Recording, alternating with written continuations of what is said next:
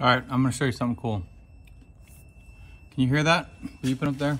So I have my ohm meter just set to ohms on this circuit wire at the PCM. So I have it disconnected at the PCM, got it disconnected at the speed sensor, and then I have the meter set up to ground on one and the other side, the other lead to this wire.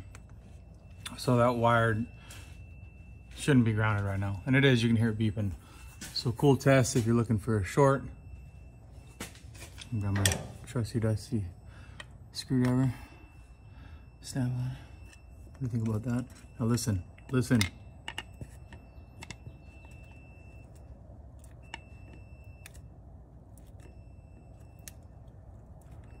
I think I found the issue. Now, to get to it is a whole different situation.